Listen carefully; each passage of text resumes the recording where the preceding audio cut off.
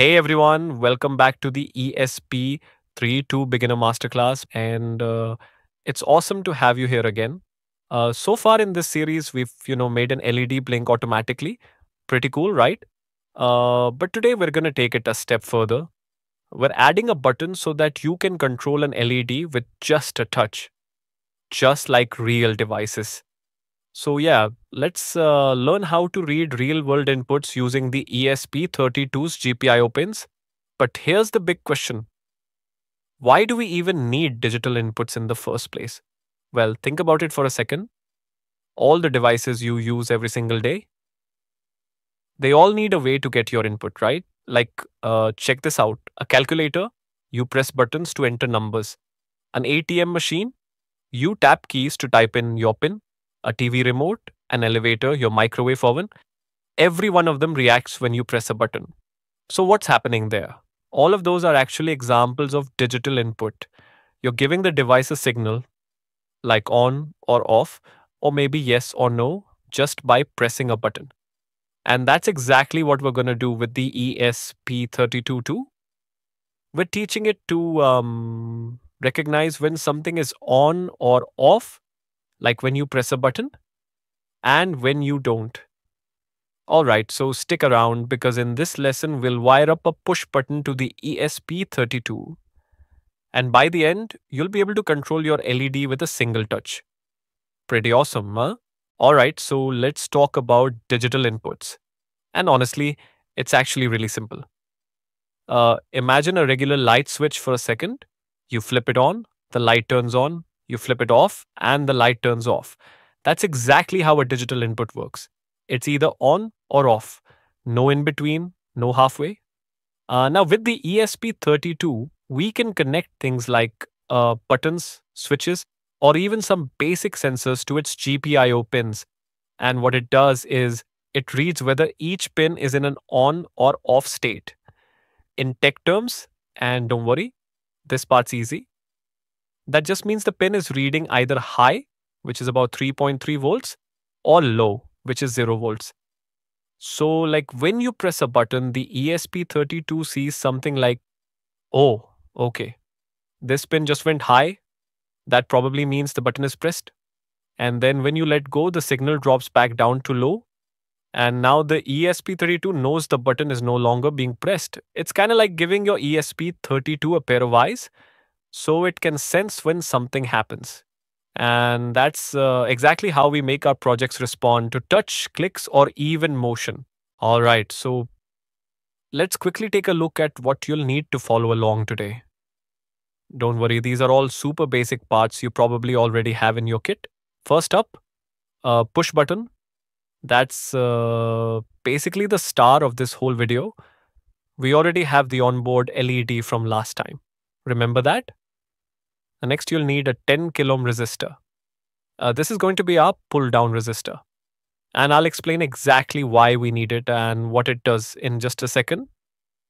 It's pretty cool once you get it. And of course, your usual stuff. A breadboard, some jumper wires, and your trusty ESP32 development board. Now, if you're like me and want to skip the wiring jungle, you can also just use one of these. A tiny switch module, super handy and makes life a lot easier. Here's how you connect it. This pin goes to GPIO 4 on the ESP32. The second pin, connect that to GND. And finally, the third pin goes to 3.3 volts. That's it. Like, that's literally all the wiring you need. Super clean, super simple. All right, we're done with the hardware setup. Now let's move on and talk about why that resistor actually matters. All right, so let's talk about this resistor for a second. Like, why do we even need it? See, when you connect a button directly to a GPIO pin and the button isn't pressed, well, that pin kind of gets confused. It just starts, floating. It's not sure if it should be reading high or low because it's not really connected to anything solid. And to make things worse, floating pins can actually pick up like random noise from the environment, tiny signals from nearby devices, power cables, or even your own hand can mess with it.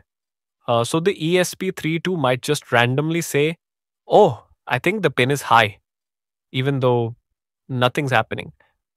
That kind of behavior, we call it a floating pin. And yeah, it leads to some really unpredictable results. So, how do we fix that? Well, we add what's called a pull down resistor.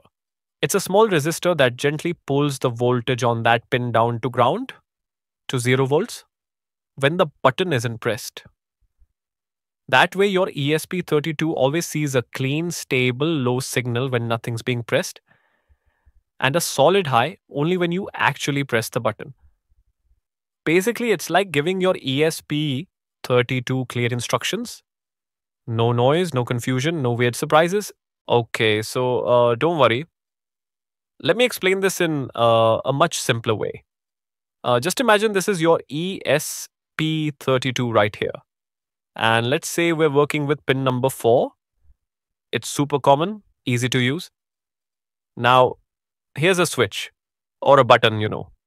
We're going to connect one end of the switch to 3.3 volts, right? And the other end, that's going to GPIO 4. All right, now here's where things get a bit weird if we don't do it right. When the switch is open, like not pressed, what exactly is connected to pin 4? Nothing really. It's just kind of floating in space. There's no connection to 3.3 volts and also no connection to ground. So what happens? Well, the ESP32 gets confused. It's like, is this pin high? Is it low? I have no idea. And because it's not tied to any solid voltage, it can pick up, random noise from nearby wires, your hand, even your phone. And yeah, this is what we call a floating pin. It leads to like really unpredictable behavior. Sometimes the pin might randomly show as high, sometimes low, even when you're doing nothing. So, how do we fix that? Easy. We just add a little something called a pull down resistor. Basically, we connect a resistor from pin 4 down to ground or 0 volts. This way, when the switch is not pressed, the resistor gently pulls the pin down to low, like a clean 0 volts. And the ESP32 now sees a solid low instead of just guessing. Then the moment you press the button, boom, 3.3 volts goes straight to pin 4, and the ESP32 sees a nice solid high. So yeah, that's why the pull down resistor is super important. It just makes sure your ESP32 isn't confused by noise and always reads stable values. Low when idle, high when pressed. I hope that clears it up. And hey, if you're still unsure or want me to explain a part again, just drop a comment below. All right, so before we move to the code, let's quickly go over a couple of things. Now, in order to read input voltages, like from a pin or a switch, we're going to use two functions. The first one is the pin mode function, which we use to set the mode of a pin. So it takes two parameters. The first one is the pin number. That's the pin from where we're actually reading the voltage. In our case, it's pin 4. But hey, you can use any other digital pin you prefer. And the second parameter, right, that defines the mode. And since we're reading input, we'll set that to input. And yeah, since we're just setting the pin mode once, we usually place this inside the setup function. After that, we're done with it. Now, the second function we need is digital read. This one is used to actually read the voltage from the pin. It just takes one parameter, basically the pin number you want to read from. Now, once that's all set up, here's what happens. When the ESP32 detects 3.3 volts on that pin, the digital read function returns a 1, which basically means high. But if there's no voltage or it's below the threshold, then it returns 0, which means low. So yeah, it's kind of a simple on or off check, depending on whether that pin is getting 3.3 volts or not. All right, let's move to the code. All right, let's write the code together. Go ahead and open up your Arduino IDE and follow along with me.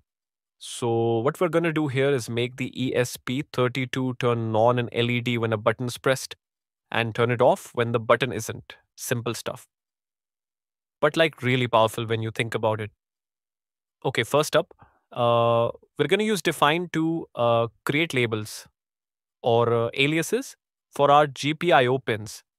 So instead of writing just 4 or 2 all over our code, we'll use names like button pin and LED pin. That way, it's easier to read and honestly, way easier to change later if we ever move things around. Now, let's look at the setup function, and this runs just once when your ESP32 turns on or gets reset.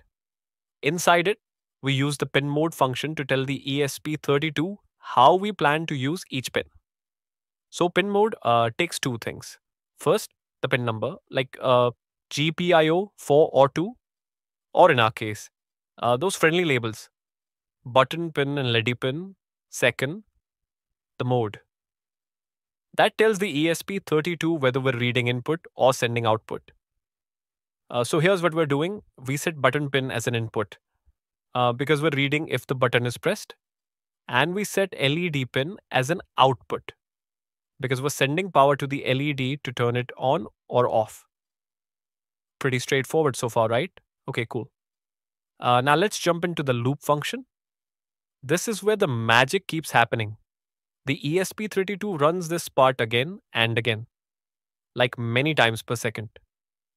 Inside the loop, we use digital read to check the current state of the button.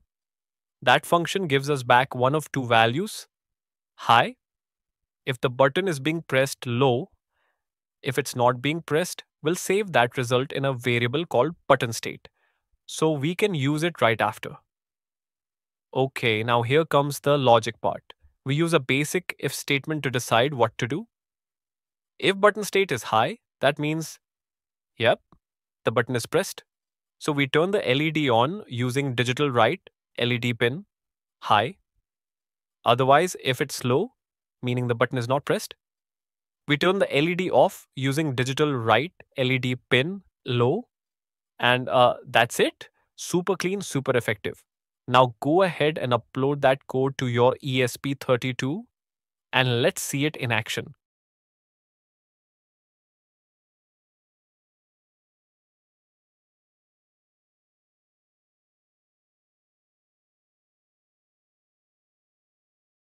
I'm going to press the button here. The LED lights up, let it go, and the LED turns off just like that. All right, you're now officially reading inputs and controlling outputs. And that, my friend, is the heart of embedded systems. This is the kind of stuff that powers smart gadgets, home automation, and way more. So, yeah, nice work.